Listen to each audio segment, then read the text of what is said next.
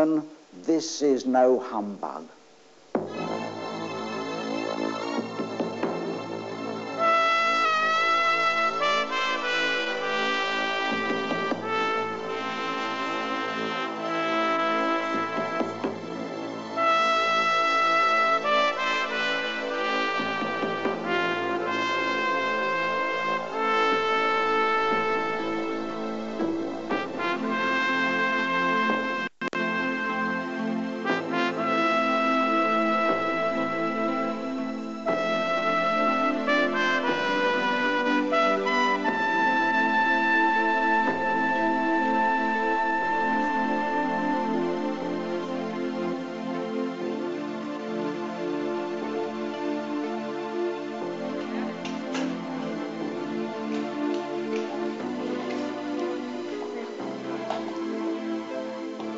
Baby Travis Long is only 3 months old, but he's on his way to a major operation.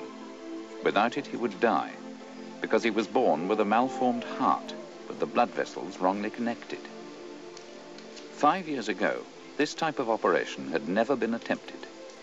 It was developed here in the Boston Children's Hospital, and surgeon Richard Jonas now faces a heavy responsibility. His decisions over the next few hours will literally mean life or death for his tiny patient.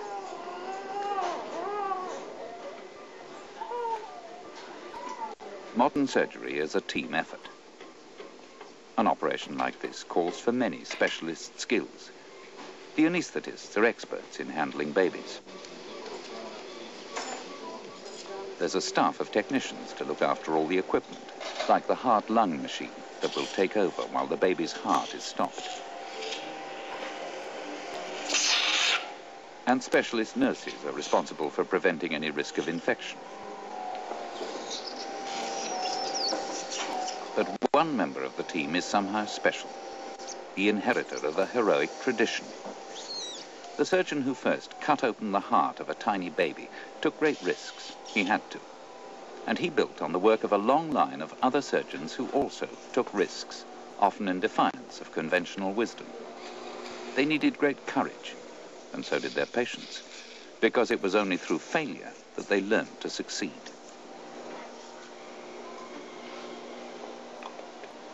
The image of the surgeon now is of a man who exercises an impressive skill with every hope of success. 150 years ago, when this theatre was in use in the 1830s, a very different surgeon worked in a very different setting. You, come down here and be a patient. Poor fellow, lie up there. Porters would leave us, and then we need, in a non-teaching hospital, 2 really strong, hefty men to hold the patient down at the first touch of the knife on the flesh. You and you. Excellent chaps. And the job of the students or the porters, of course, was to keep the patient. They were the anaesthetists of those days. Now, we've got chairs there in front of you for important visitors who wanted to see the show. That's why, of course, theatres are still in this country called theatres to this day, although in the USA they're called operating rooms.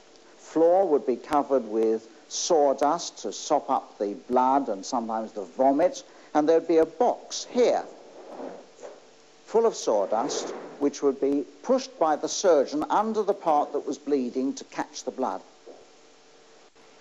The surgeon would come in through this door here,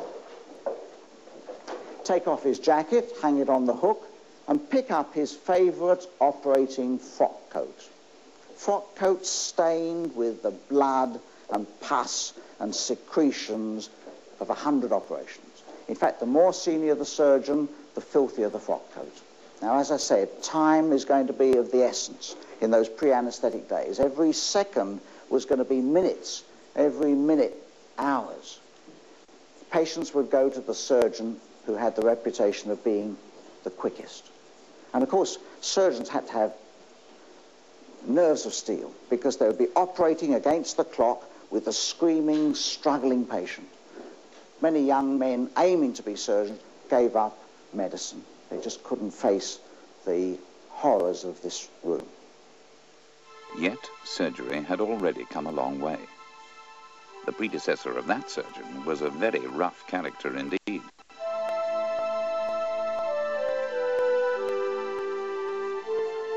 Surgery was a craft, which the apprentice picked up from watching his master. He was often also the local barber, another craft needing well-sharpened instruments. The surgeon had very little in common with the much more highly educated physician and was not allowed to call himself doctor. British surgeons today still use the title Mr. The name surgeon is derived from the Greek for hands. No one expected these surgeons to use their brains. There was medicine as practiced by the clerics, who were specifically banned from actually getting blood on their fingers. So this meant that the surgeon was a humble man, a craftsman, called in to work at the direction of the doctor or the physician, because the physicians couldn't actually operate themselves. The range of operations performed by these manual workers was limited mainly to repairing the ravages of battle. And it was with the military surgeons that the road to respectability began. It was only on battlefield where the injury had carried out, as it were, an entry to the body, which the surgeons themselves were frightened to make. They were forced to follow on and try and sort things out and repair things. And this actually, as it were, the injury and the severity of the injury was forcing the surgeons to go where they wouldn't normally dare to go in peacetime. One thing that experience of the battlefield taught the surgeons was that even minor wounds were extremely dangerous. The main problem with certainly wounds of the limbs in wartime is the fact that without surgery they inevitably become infected, partly because of this massive contamination with dirt and bacteria which goes in at the time of the injury. The only way that the ancient surgeons perhaps could get rid of this was by amputating and therefore cutting away the whole part that was concerned. And amputation was only the beginning of suffering. Surgeons believed the correct way to finish the operation was to dip the stump in boiling oil, while the raw flesh of gunshot wounds would be cauterized with red-hot irons.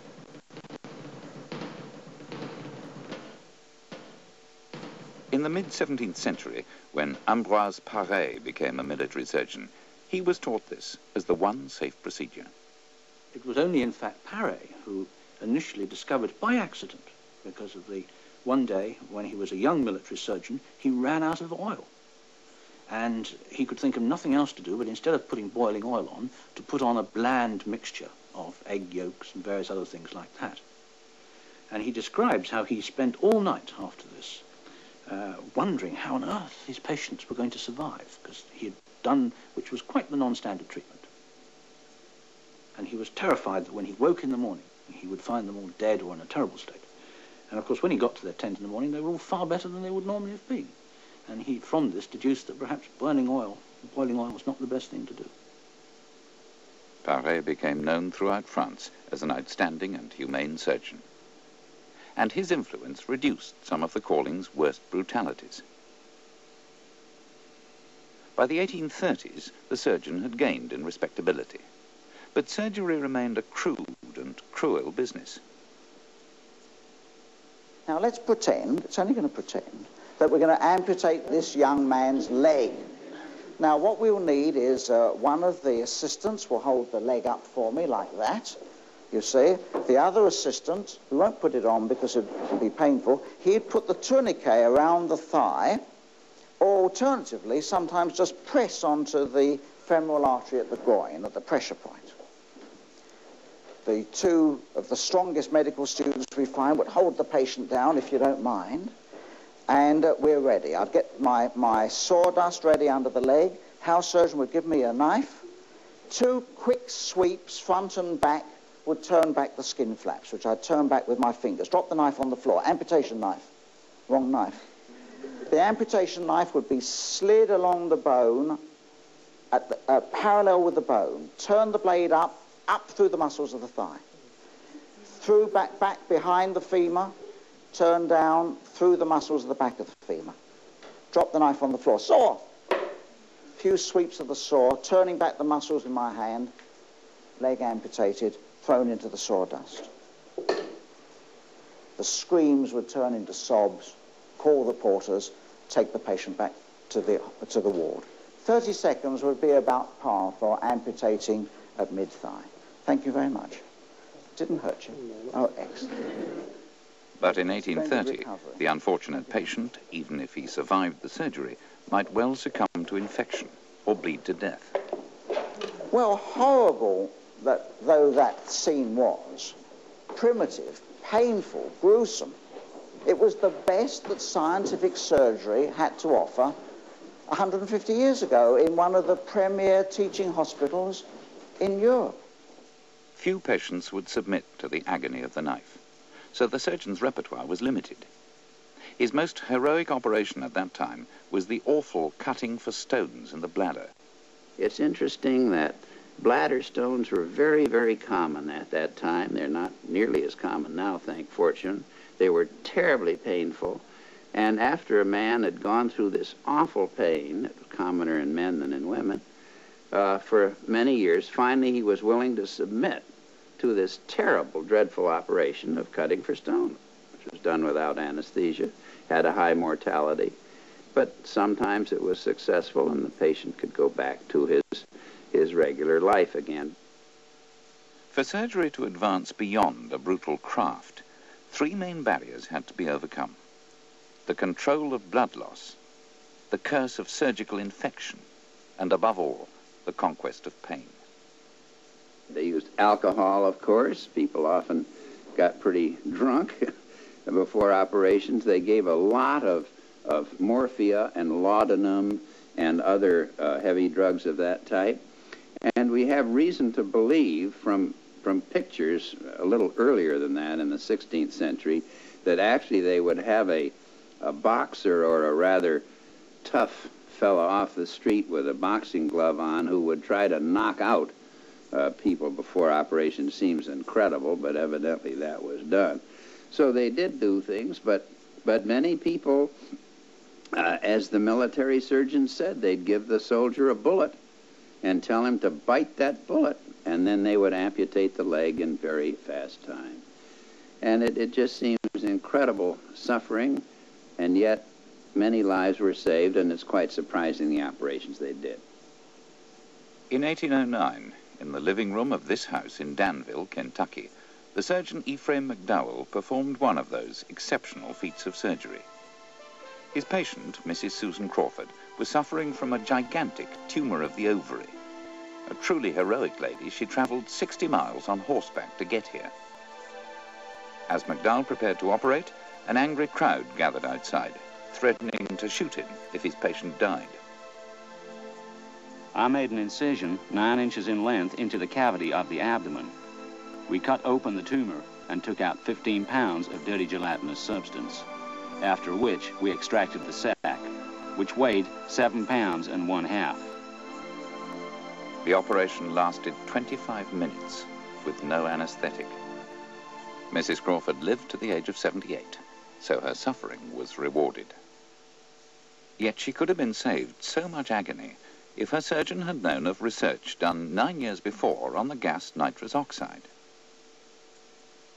The work was done by the chemist Humphrey Davy, and when he came to publish his results, he described the pain-killing effect of breathing the gas and suggested its use in surgery. Unfortunately, the book's obscure title meant that it went unnoticed by most surgeons. Davy called his preparation laughing gas, and cartoonists had plenty of ideas for its use.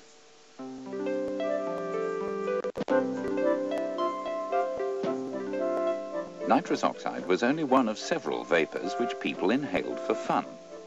Another was ether. Demonstrations of their effects became part of the music hall. It was a young dentist called Morton who forced the surgeons to take notice. He'd been to a show and seen the effects of ether. He realized that those who breathed the vapor were not only intoxicated, but were also unable to feel pain.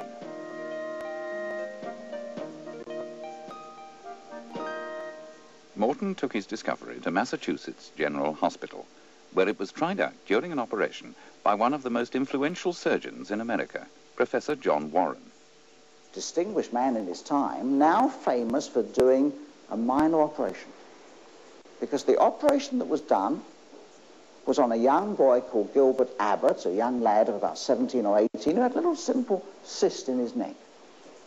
The room was packed. It was a room like this with students and surgeons who heard some miraculous thing was going to take place.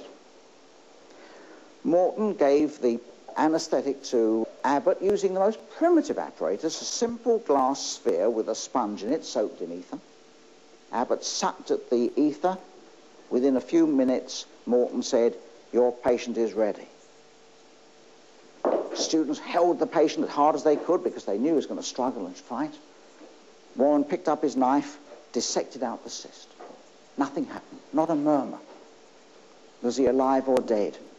Within a minute or two, he stirred and sat up. The crowds went wild. Warren turned to them and said, "Gentlemen, this is no humbug." Modern anesthesia brings out the poet in the surgeon, you see. October the 16th, 1846, one of the great dates in the history of medicine. Before it, the screams, the cries, the moans of the operating theatre. After it, the peace and quiet of modern surgery. A commemorative photograph was taken, but not until 2 days later when the group reassembled for the purpose. They had, after all, made history. Warren immediately went on to use anesthesia in major operations, and the surgical hierarchy was converted. Within 2 months, a report appeared in The Lancet, published in London. It came to the attention of Robert Liston, senior surgeon at University College Hospital. Magnificent man, 6'2", tremendously strong. It was said that he could hold the leg with one hand, compressing the femoral artery, and amputate with the other hand, like that. He was so strong. Fastest time, 28 seconds, in which he removed not only the patient's leg, but also 2 of the assistant's fingers and the patient's left testicle, all with the same sweep of the knife. The patient today, Frederick Churchill, also needed a leg amputated. Liston came in, and turning to the audience, said, "Gentlemen, in this room you've seen me try and assuage the agonies of the knife," he said. "You've seen me use hypnotism and mesmerism. You've seen me use alcohol and laudanum. But today we're going to try a Yankee dodge to render men insensible," he said. "Time me, gentlemen," he said. All the watches came out. They held up the leg, put on the tourniquet, amputated the leg. 28 seconds, one of the students called out. The leg was off. Bandage was put on. Was he alive or dead? Absolute silence in the operating theatre. Churchill stirred. "Take me back to the ward," he said. "I can't go through with it. Let me die as I am." Liston held up the bandaged stump like that. Churchill burst into tears. Porters carried him away. The crowds went mad. Liston said, "Gentlemen, this Yankee dodge beats mesmerism hollow." I tell you, it brings out the poet. Liston's anesthetic machine, like Morton's, used ether. But ether, though effective, was unpleasant for the patients to breathe, so a search began for a substitute. James Young Simpson, a fashionable Edinburgh obstetrician, liked to try out new chemical substances with a group of medical friends after dinner. On one occasion, their experience was dramatic. On awakening, Dr. Simpson's first perception was mental. "This is far stronger and better than ether," said he to himself. His second was to note that among the friends about him there was both confusion and alarm. Hearing a noise, he turned round and saw Dr. Duncan beneath a chair, quite unconscious and snoring in a most determined manner. This was chloroform, and Simpson extolled its virtues. Most of those who know the sensations produced by ether inhalation and who have subsequently breathed the chloroform have strongly declared the inhalation and influence of chloroform to be far more pleasant than those of ether.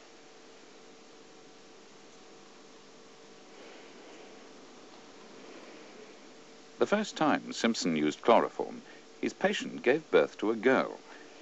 The grateful mother christened the poor child Anesthesia. For a while it seemed that chloroform would take over from ether. But within a year of its introduction, a girl of 11 died in the dental chair from being given chloroform for the extraction of teeth. And that was the first shadow. And then more deaths were sudden, unexpected deaths in perfectly fit people very early on in the inhalation, unknown in ether. They might die later, but not so early on. And this became a frightening thing. Attempts were made to solve the problems with more sophisticated apparatus. But the chloroform deaths continued, so most anaesthetists returned to ether. It would remain the leading anaesthetic for a century, despite its unpleasant effects.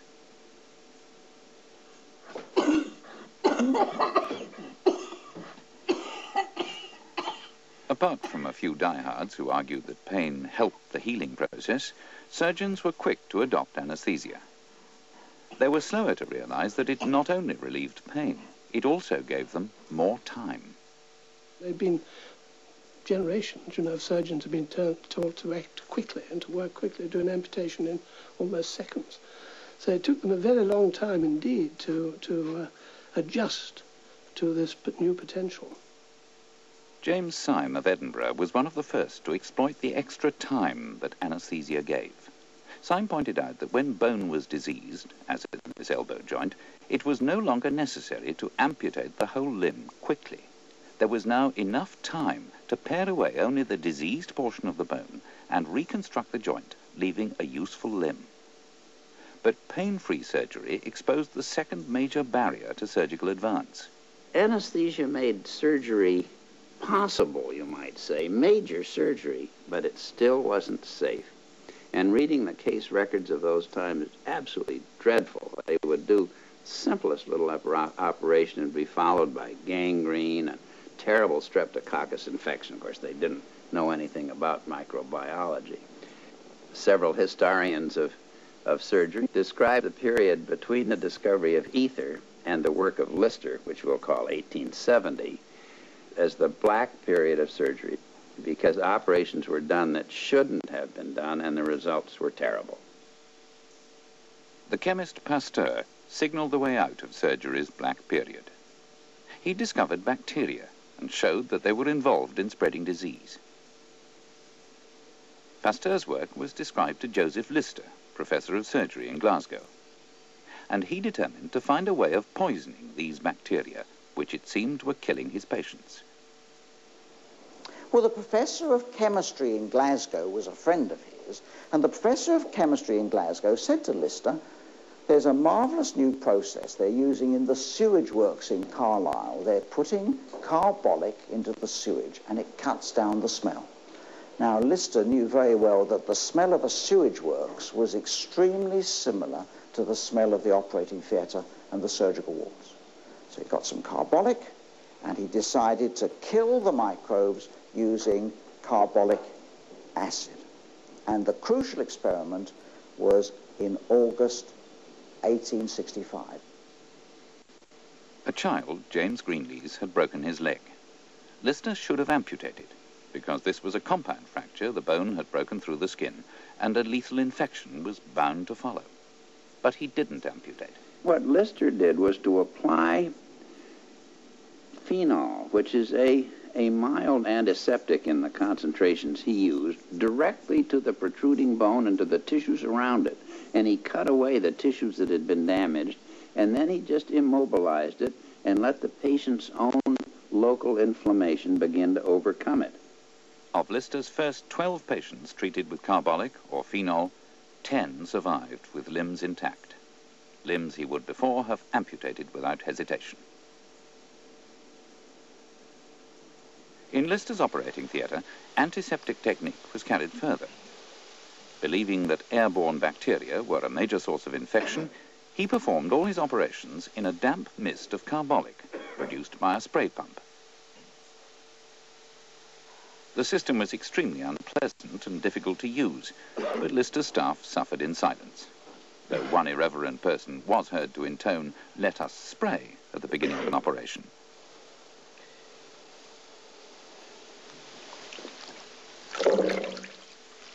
But despite its success in Lister's hands, the carbolic regime was not quick to catch on. Surgeons elsewhere were unconvinced of the need for this troublesome procedure.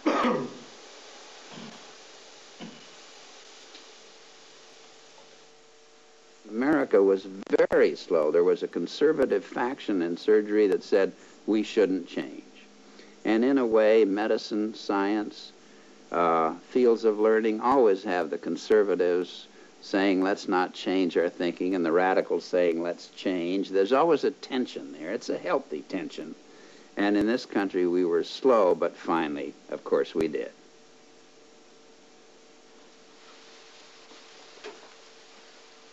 One of the first American surgeons to take up Lister's ideas was William Halsted of Baltimore, a man who would dominate American surgery for 3 decades. Halsted had studied in Europe, where he'd been converted to the virtues of antisepsis. But at the moment, the antiseptic regime was presenting him with a personal problem. His theatre nurse, Miss Caroline Hampton, was allergic to the carbolic.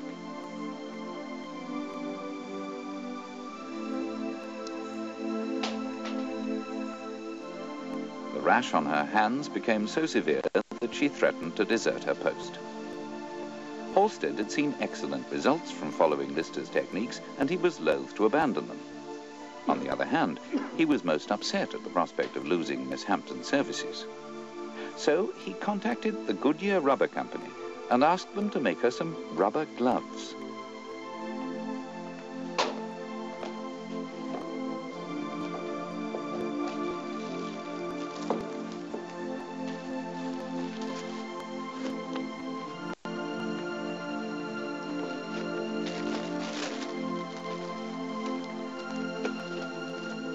The reason for Halsted's extraordinary solicitude became apparent the following year, when he and Miss Hampton were married.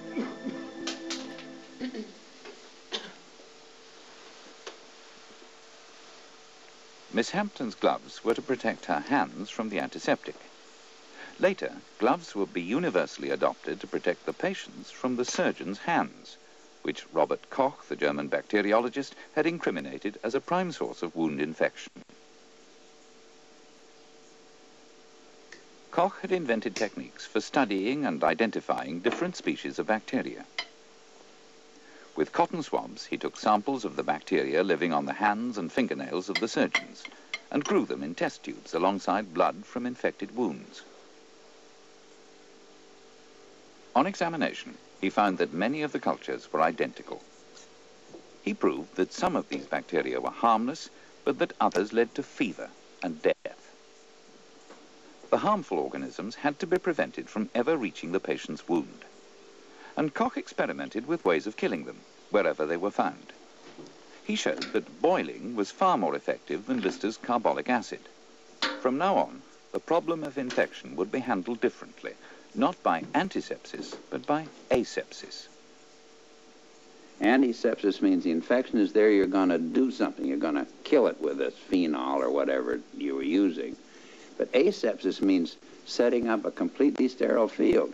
And the typical Hollywood pictures we see so often of all the masks and gowns and all the white things in an operating room, which is perfectly true, that is the setting up of a sterile field, which is called asepsis or aseptic technique. But it was very gradually, with disputes about what was and was not necessary, that the surgeons began to change their ways. In the mid-1870s, operations were often performed on the ward. From now onwards in hospital, they would use designated rooms. Special theatre clothes became standard, and this time they were cleaner than normal clothing. At first, some surgeons worked in large amphitheatres with an audience in everyday clothes. This increased the risk of infection, but it was argued that students must be able to watch the new operations being developed at centres like Vienna, where Theodor Billroth was advancing surgery of the abdomen.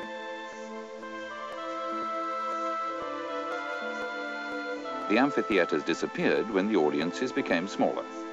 Some said because surgery lost its excitement. The patients now tended to survive. In William Halstead's theatre, where rubber gloves were first worn by Miss Hampton, surgeons now adopted them as an aseptic precaution.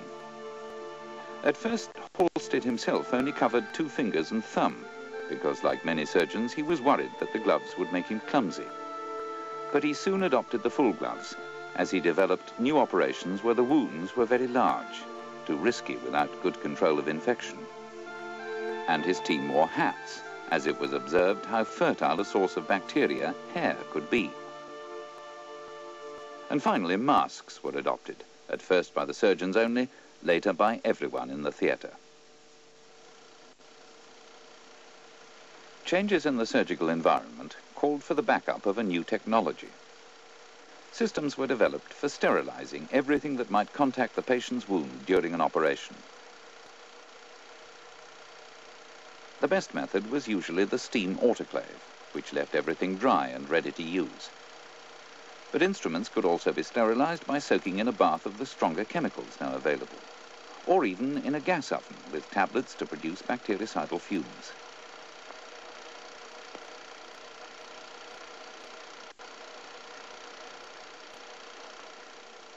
Now, a great era of expansion began. Surgeons no longer had qualms about opening the abdomen, and heroic operations, which had been rare, became widespread. Sometimes they were successful, but sometimes they encountered a problem that at first was as mysterious as infection had been. Surgery had come up against the 3rd barrier. They called it shock.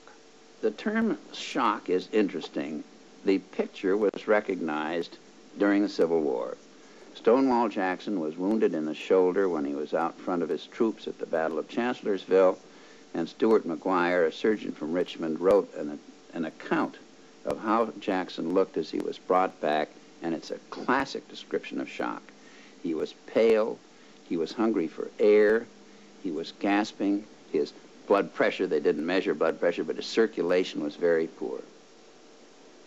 It took a long time for people to appreciate that what we call shock today in trauma really just represents the effect of losing a lot of blood. Many people considered shock, as we think of it, as a sort of psychiatric syndrome, a sort of psychological response to injury, and it took people a long time to realize it was just due to the fact that your lifeblood is on the floor. Patients went into shock when their blood volume dropped below a critical point. But surgeons, particularly those working in the abdomen, were often unsure just how much blood was being lost. And when shock did occur, they had no way of replacing it. Transfusions from animals to man had happened as far back as 1667. The lamb was usually the chosen animal, because it was thought that some of the character of the donor passed to the recipient. According to Samuel Pepys, this did occasion many pretty wishes, as of the blood of a Quaker to be let into an archbishop. But when a French doctor was sued after the death of a patient who had received such a transfusion, the idea was abandoned. And it wasn't until 1818 that a doctor in this very hospital at Guy's, Blundell, carried out the first human donor blood transfusion.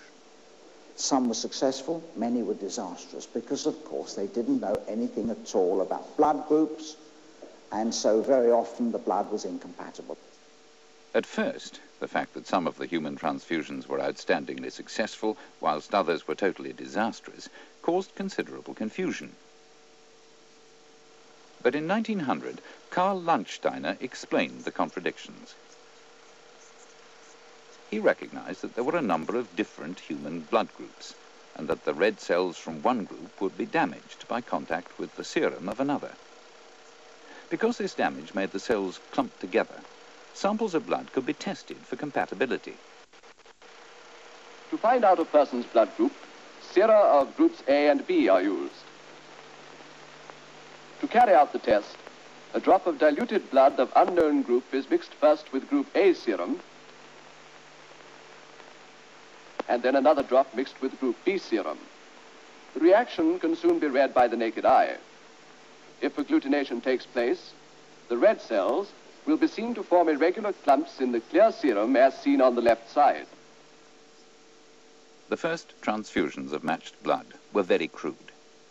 Because blood clotted in air, donor and patient were joined together by a tube. At first, no one had any idea of how much blood had passed across. By using a syringe, they were able to draw a known amount and inject it immediately. Now they knew how much they were transfusing, but it was hardly a practical arrangement.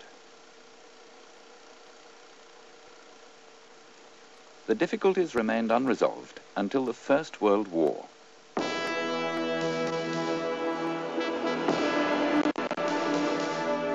Now, large numbers of the wounded were desperately in need of blood. For the first time in this war, use was made of an anti-clotting chemical, sodium citrate. Using this, blood could be drawn from the donor and kept for transfusion sometime later. The awkward direct methods were no longer necessary.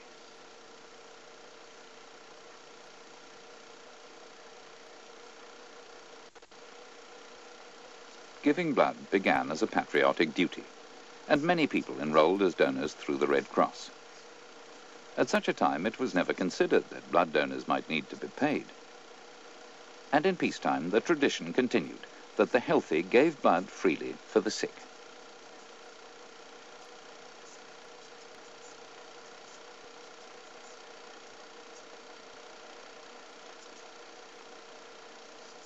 So now the three barriers of pain, infection, and blood loss, which had hindered the progress of surgery, could be overcome, at least by the most expert. The very skillful surgeon could now expect good results. To refine their skills, surgeons began to specialize. The American Harvey Cushing chose to work on the most delicate of organs, the brain, despite the fact that when he began, up to 70% of patients would die on the table. Cushing had studied with brain surgeons in Europe and had learnt there to control bleeding with massive arrays of artery clamps and to use a toothed wire to saw through the skull.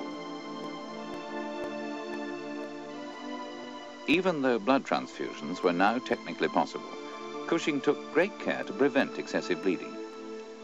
He was the first neurosurgeon to use diathermy, sealing the cut ends of blood vessels with an electric current. And he made regular checks of his patient's blood pressure. In Cushing's hands, the outcome of brain surgery was transformed. Cushing's technique in operating on the brain, I would think, has probably rarely been equaled. I'm not a neurosurgeon myself, but we had many expert neurosurgeons in our department, and I would say they all respected his abilities tremendously. Cushing's outstanding qualities were also recognized in his own lifetime, so much so that two of his colleagues filmed a record of his 2000th operation.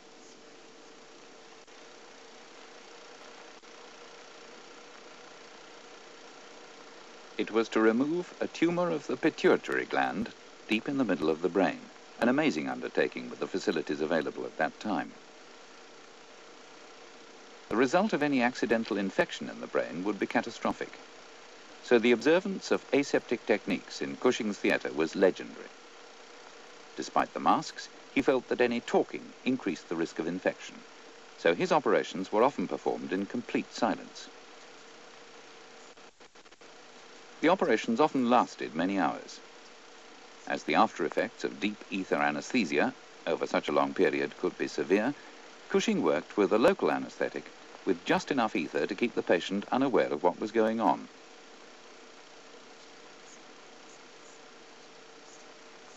For a large part of his career, Cushing performed just one type of operation, the removal of brain tumors. By practice, he brought his own technique close to perfection.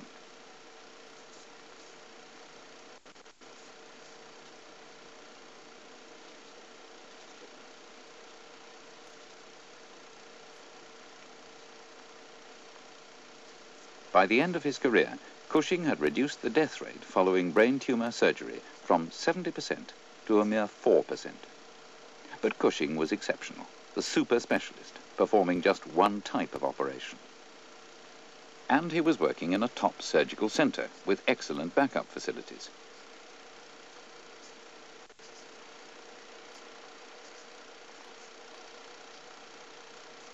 Most surgery was nothing like as sophisticated, and nothing like as safe.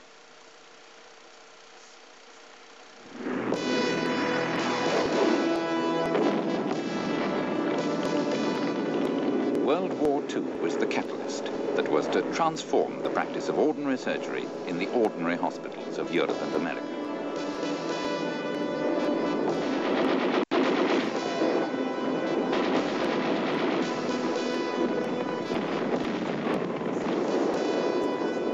There were large numbers of wounded. In these conditions, it was certain that many of their wounds would become infected, and this acted as a powerful spur to the development of the first effective drug to kill bacteria inside the body, penicillin. From now on, the danger of post-operative infection would lose some of its menace. Once again, there was an urgent need for blood for transfusion, and the service was rapidly expanded. Large numbers of new donors were enrolled, and centers were set up to test and store the blood. It was now known it could safely be kept for some weeks before transfusion. After the war, this system would continue in place to supply as much blood as the surgeons needed. The first time they would enjoy such a luxury.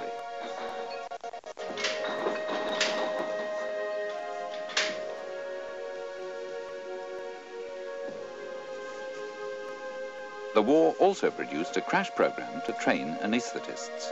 Large numbers were needed to staff the emergency hospitals caring for the wounded.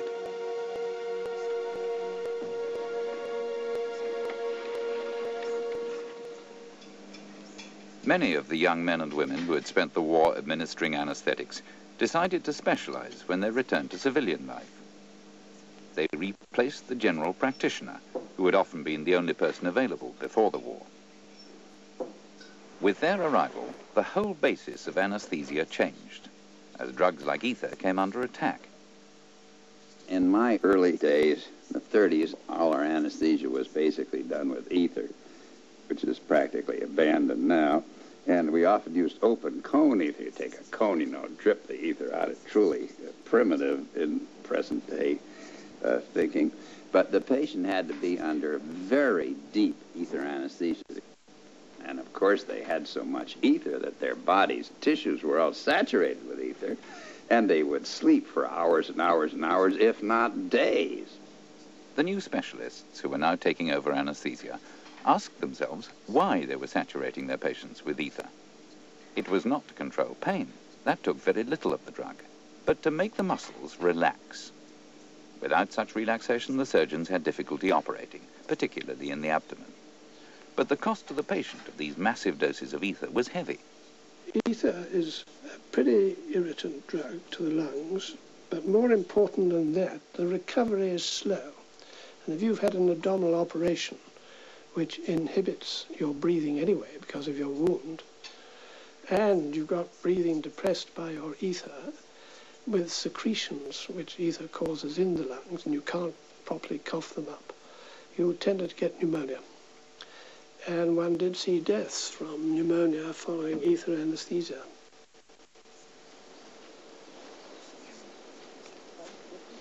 A much more specific method of relaxing the muscles was lurking in the Amazon jungle. The blowpipes, which the hunters used to kill monkeys high in the treetops, fired arrows tipped with poison. And the poison worked by paralyzing the muscles of the monkeys, precisely what the anesthetists wanted to do to their patients.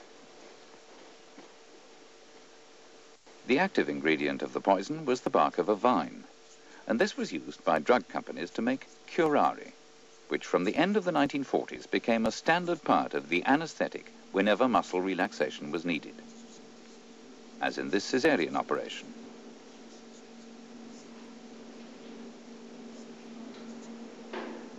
With muscles paralyzed, the patient could not breathe for herself, but by now the anesthetist could do it for her.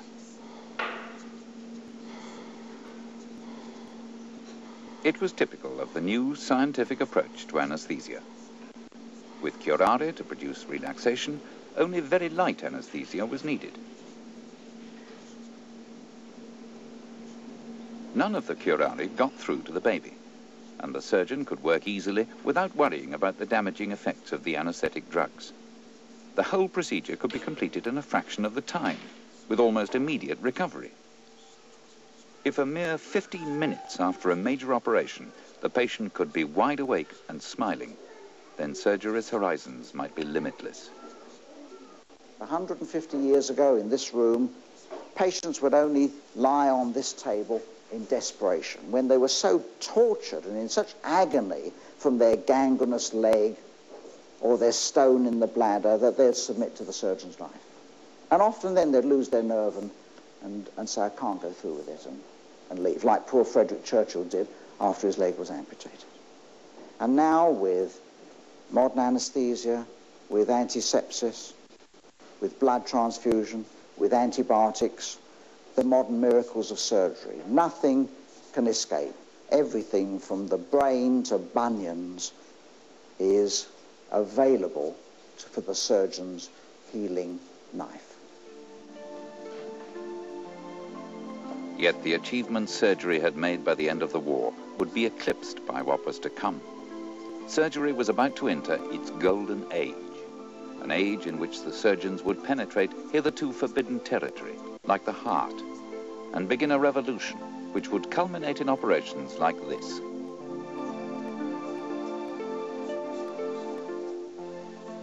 "5 hours have passed, and baby Travis now has a properly constructed heart, properly connected to his vital blood vessels. A surgical team with skill and courage has taken a baby facing certain death and given him a normal life.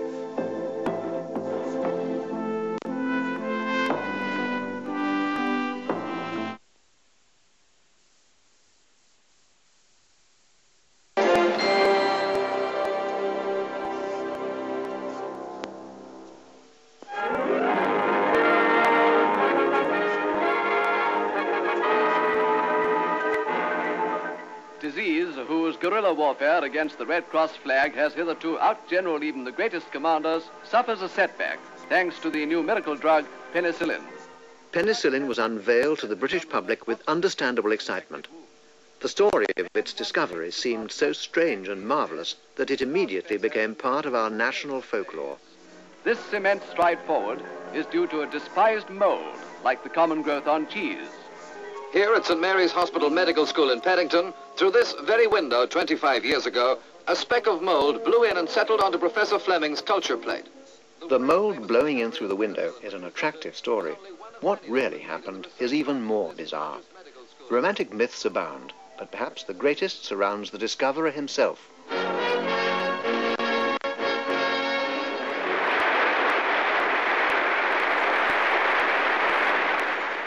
But if it had been left to Fleming, there would have been no drug today. Those who did the crucial work remain forgotten. It was Fleming who enjoyed the adulation of a grateful world.